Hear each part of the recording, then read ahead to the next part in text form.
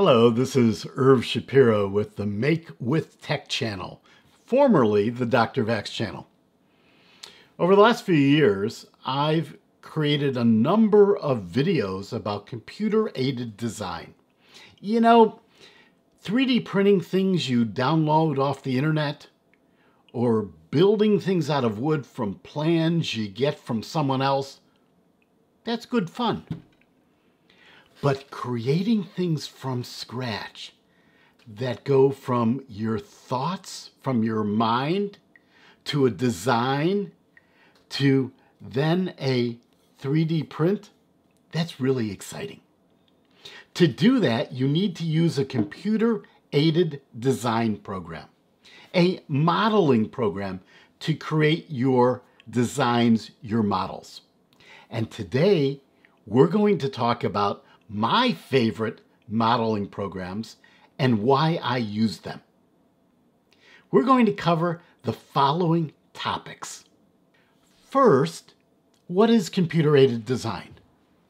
Then, we're going to talk about what I need from a computer-aided design program to solve the problems I'm trying to solve. We're going to talk about licensing models, how different computer-aided design programs are sold or protected. Then we're going to talk about different modeling approaches, along with some demonstrations.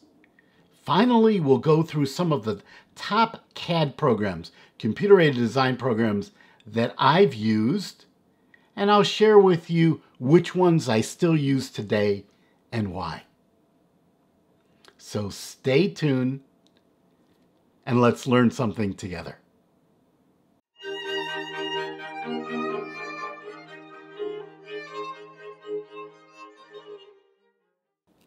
Okay, I'm going to switch the order for my introduction just a little bit by starting with my needs. I need a computer-aided design program that will allow me to create physical things, whether it's a toy, a big pawn for a chess set. It's potentially a cookie cutter. It's a bracket I can slide onto my desk to hold cables. It's a toy for my grandchildren. These connectors were designed in a CAD program and 3D printed. Shelf brackets, parts for broken appliances. I want to be able to take my knowledge of 3D printing and use it to create interesting things. Now, one of the challenges I have is I'm sort of a rules-following guy. That means if there's a license agreement, if there's a rule, I'm going to follow it. And even if I could get away with it, if it says that I have to pay for this software, if I use it professionally, I'm going to pay for it. But what is professionally? I run a YouTube channel. I teach people things. I use computer-aided design programs both as a hobbyist, but also as a part of my teaching curriculum. And YouTube pays me a little money. Not a lot of money, but a little money. And does that make me a professional? Does that mean I have to pay for the software? Or what if I'm using a piece of software as a hobbyist and then I say, you know what, I really could sell these things I created. Do I have to go back and pay for the software? So licensing is a big deal for me. Next, I want the tool to have the capabilities I need to make professional quality designs. So as an example, a minor addition to this model is these edges are beveled. That type of bevel is called a chamfer. How do you create that type of chamfer, and is it easy to do? Some systems it is, some systems it isn't. Next, I like to learn things by watching videos and also by reading. So I want good documentation and lots of YouTube videos about whatever software I select. Finally, I'm a Mac guy. So if it doesn't work on a Mac, I'm not going to use it. But better yet, many of my viewers are PC folks. So I want to select tools that work on both Mac and PC or Windows equally well. So those are my criteria. Now let's think about what is computer-aided design. Well, generically, computer-aided design software is software that helps you create plans and models for things you're going to use somewhere else. Well, there are really many use cases, but let's talk about two. One is you want to create a three-dimensional model you're going to use in a video, in a film, in an image, as part of a video game. Those types of modeling programs often are really good at modeling soft and flexible things like people, but also at modeling hard and concrete things like objects you'd see in a computer game. They often feel like sculpturing tools, like tools a sculptor would use with clay to model something, but they do it on a computer screen. Then another type of computer-aided design program is for creating physical things, either the plans for things you might create on a lathe or with woodworking tools or on a 3D printer. And those are the types of CAD programs, computer-aided design programs, I'm most interested in. Now, when you go to a CAD program website, you'll notice immediately that some seem to highlight creating images, pictures. That's the first category, sort of the sculpting category. And some really show you examples of physical things, a automobile engine or something like that. So I'm going to concentrate on CAD for creating objects.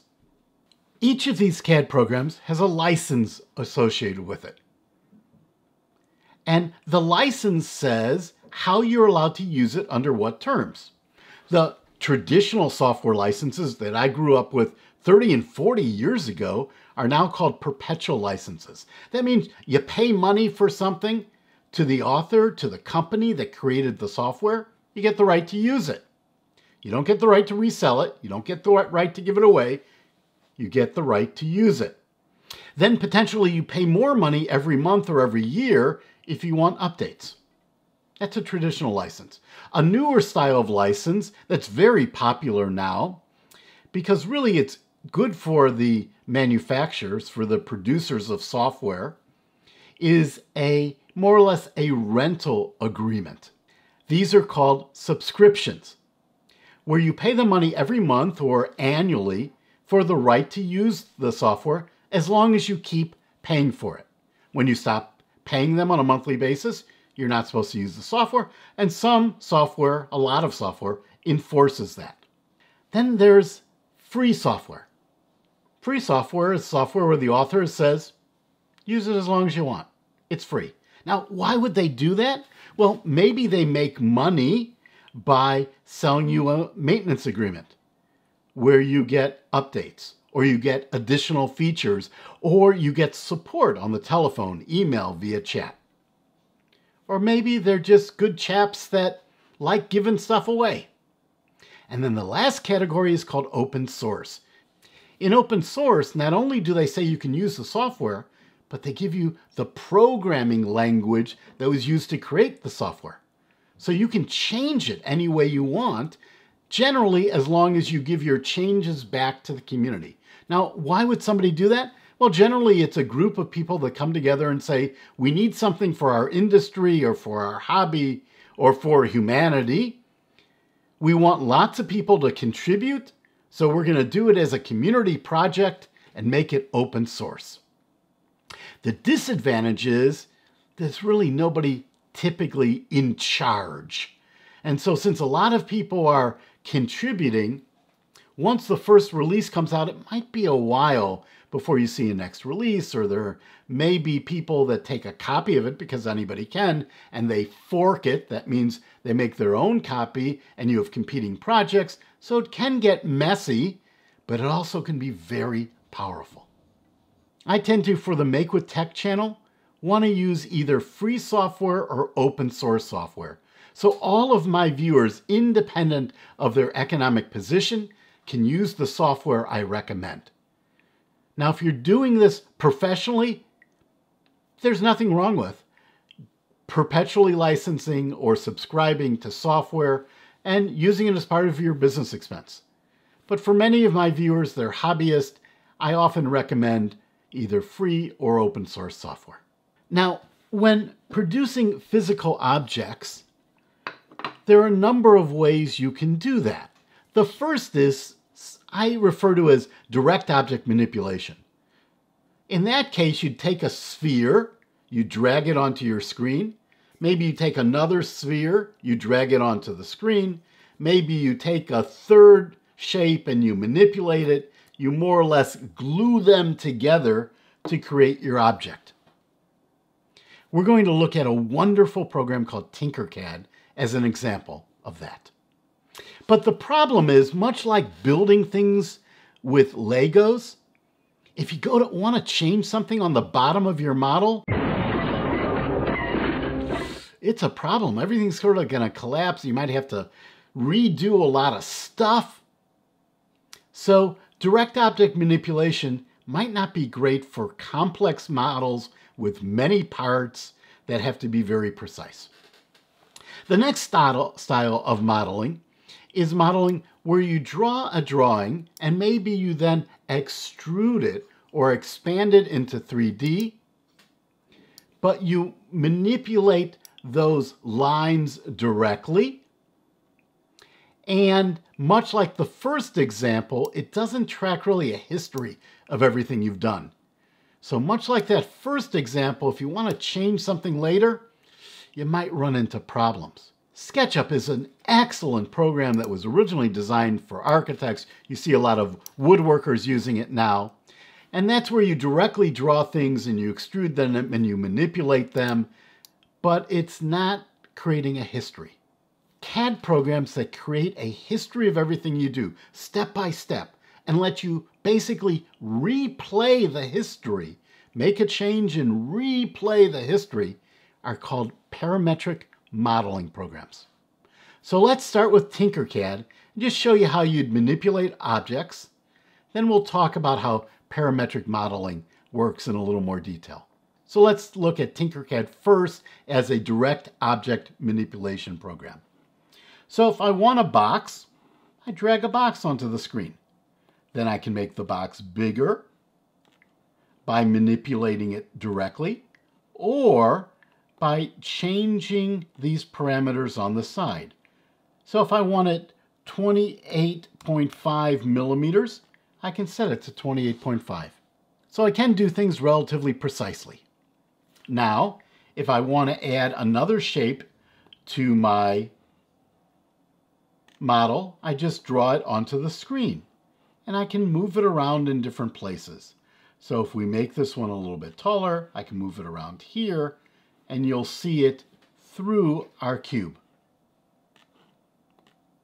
I could then select both of these objects, and I could group them together. And now I have an object, a cube and a cylinder. But I can do something else very powerful. I can change one of these objects, in this case the cylinder, from being a solid to being a hole. Something I'm going to cut out of my box. So I'll change it to a hole, and then I'll regroup them together. And we've just cut out a notch in this box. So very, very easy to use. I recommend if you've never used CAD, you start with TinkerCAD, because you'll learn about the idea of creating a part by taking basic object shapes and combining them together, and either adding shapes together or cutting one shape out of another. But much like TinkerCAD, if I build up a complex model, I want to change something at the bottom, it might break. So now let's look at parametric design. And to do that, I'm going to show you a program that's not graphical at all, but it'll introduce you to these concepts. So here, we're looking at OpenSCAD. OpenSCAD is a scripting language. It's like a programming language where you define steps you're going to take to draw a shape. So as an example, right here in the beginning, these double slashes mean that's a comment. I'm going to take those out, and I'm going to say draw this. And you can see here that we just drew a cube. If I change this to 40, so all sides are equal, we now, instead of having a box, have a cube. Great. Now, this is lined up right now on the origin of my drawing. It's at point 0, 0. Think of it as X, Y, and Z, 0, 0. I can move that to someplace else by adding a command in front of it that's a constraint. It's moving, it's constraining where this box is going to be drawn. So I'm going to move it 10 over along the x-axis. So let me take and comment out this one and say translate, which is the OpenSCAD way of saying move, and we'll move it over. So you'll see it moved over. I made it a little smaller, so let's make it the same size so you can see it in the same position. And now it's moved over. I want to move it a little more. I can move it a little more. And every time I have these two steps together in my defining the parameters of my object, I can replay them over and over again. Now, in these steps, you'll see I have X, Y, and Z. Instead of putting X, Y, and Z in these, I can save these in variables. And so in this next example, I'm going to set X, Y, and Z. And this time, I'm going to add another step called a difference. Difference just says cut one object out of another. The second object in my list will be cut from the first one. So I'm going to draw a cube, I'm going to draw a cylinder, and I'm going to cut the cylinder out of the cube. And where am I going to position the cube and the cylinder? Well, I'm defining those with these parameters. So now if I render this, we'll see here I have my cube. Let's increase the resolution here a little bit. You'll see I have my cube with a nice hole in the middle. But unlike Legos, because they're all based on parameters, I can change any of this. I can move this over to position 15 and down to position 10, re-render this, and you'll notice the circle stayed in the right place. I can move this down so it's flat on the bottom of my drawing surface, and the circle stayed in the right place. The cylinder stayed in the right place. That is the power of parametric design. Now, I use OpenSCAD, and I'll explain why a little bit later, but for many people, they want something that's more graphical. So how do you get the advantage of parameters all done graphically?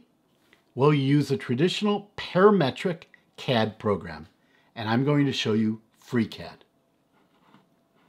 So let me switch to FreeCAD here, and I'm going to create a body. Think of that as a three-dimensional shape. And the way I'm going to create a body is by drawing a two-dimensional shape and extruding it. Or in the case of FreeCAD, it's called padding it. So I'm going to create a sketch. I'm going to put it on a plane. We have the X, Y, and Z planes. I'm going to put it on the XY plane. And let's very quickly take and draw a box. Whoops. And I'm going to define that this point and this point are centered on the origin. That's called a constraint. So I'm going to say they're symmetric on the origin. Then I'm going to define that this line and this line are both equal. So now I've defined a square. I can make it bigger and smaller, but it's always centered on the origin and it's always a square. Because they're equal, if I define one length, just the length of this axis, say 60, it turns green, and now I can't move it at all because it's fully constrained with parameters. And all of the parameters are displayed in my model. So let me go and close this sketch. And now I can turn it into a three-dimensional object by padding it. And I can make it different sizes. As an example, I can make it 40 high. Now, it's fixed in space based on where the sketch is fixed. I can go back to my model, and I can go back to my original sketch and double click on it. And if I change this to 30 and say OK, and then close this, FreeCAD is going to replay those steps. So it has the sketch and then the pad, and now it's changed. Now what if I want to put a circle in the middle? Well, I can do another sketch. Right now, let's turn on the origin. You'll see this is built above the XY plane. I'm going to build it down below so I can do a sketch on top so you can see it easier. So I can go to my pad here, and I can say that it is reversed, true, and now it's below. So I can put a sketch on the top here, which will make it easier for us to see. So I'm going to say that I want to create a new sketch on the XY plane, that same plane right here. And I can see my model underneath, so it makes it easy because I have a nice reference point. And let's, just like we did before, let's create a cylinder.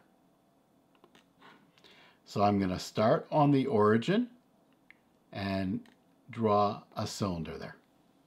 Might be a little bit hard to see, so to make it easier to see, I'm going to turn off by hitting the space bar that design underneath. Now I can take this particular circle and I can constrain it. I'm going to constrain the diameter to 20 millimeters. I'm going to close my task. I'm going to turn my pad back on, and we'll see we have the circle centered on the same point in the middle here.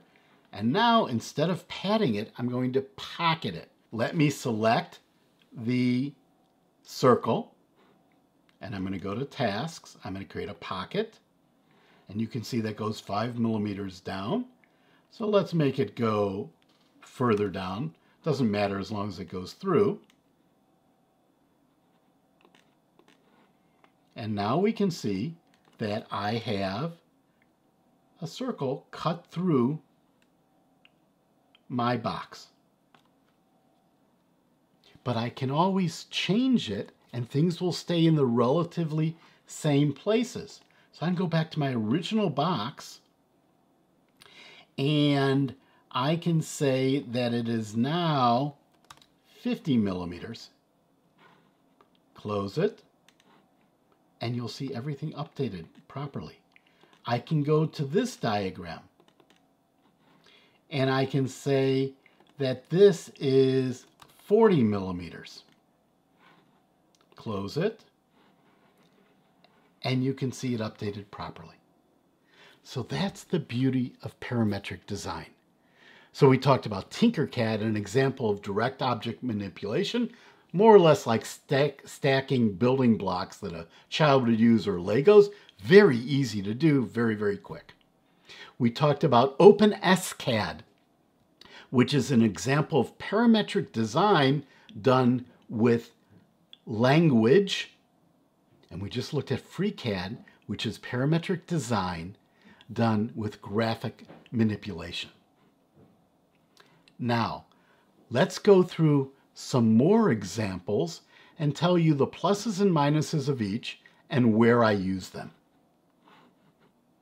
So, we've already spoken about TinkerCAD. As I mentioned, I think it should be the first CAD program everyone uses. It just helps them understand the concepts. The concept of CAD is not drawing a very, very complex drawing and then magically turning it into 3D. All CAD consists of creating basic building blocks, combining them together where some are used in combinations, some are used to cut one shape out of another. And you do that step by step by step. TinkerCAD is completely free. It is used by literally millions of students in schools all over the world, so I think it's very unlikely that model is going to change.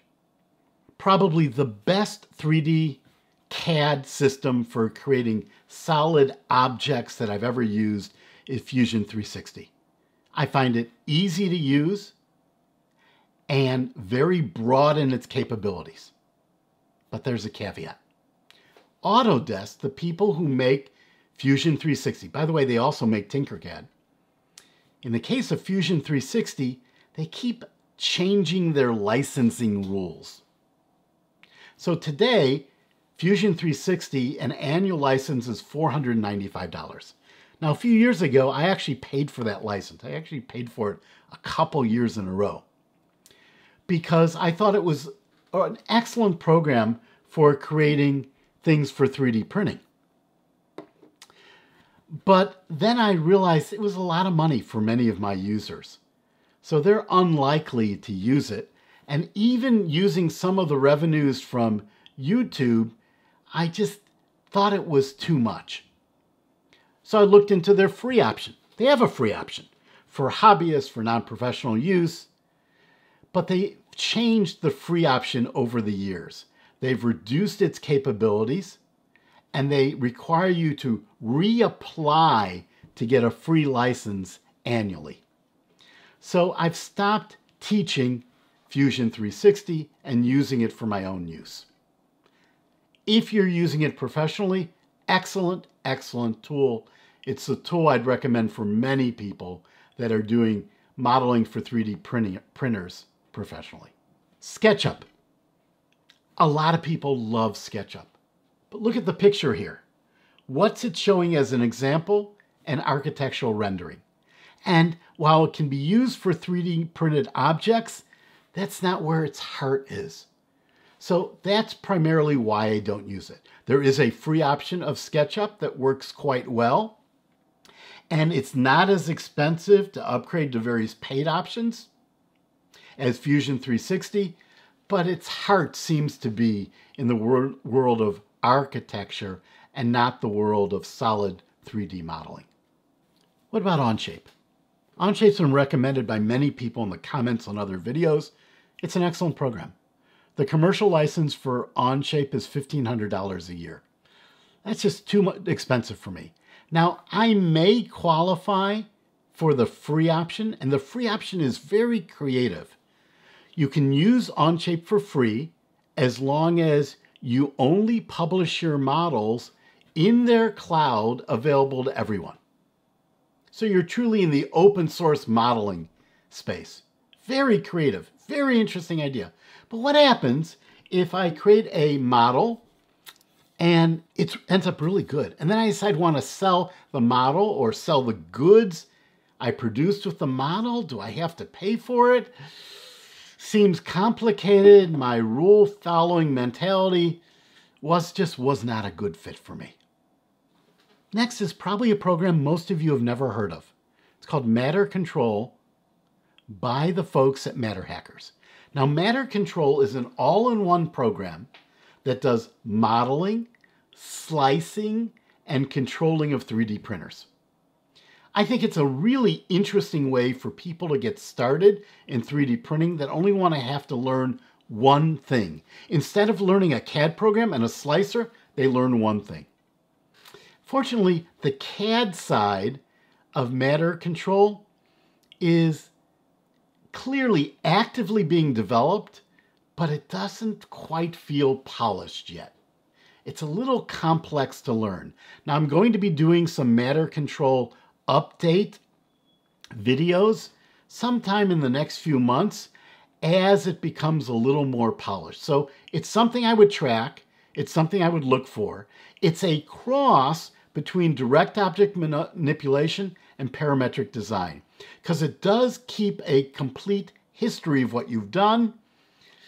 History doesn't always work right when you change things, so I want to learn the ins and outs better at something I would consider if you're looking for an all-in-one solution. Next, 3 programs that I don't use. The first 2, Design Spark and Libra, I don't use because I'm a Mac guy and they only run on PCs. They both have a number of fans. They both seem to be competent. Libra is a newer offering. Design Spark is an older offering. I really just don't use them because I'm a Mac guy. And then Blender is more of a sculpting program. If you look at the front page, it's designed more for artists. Yes, you can use it for 3D printing. I wanted something designed for solid object modeling. That brings me to the first parametric modeling program I shared with you, and that's OpenSCAD.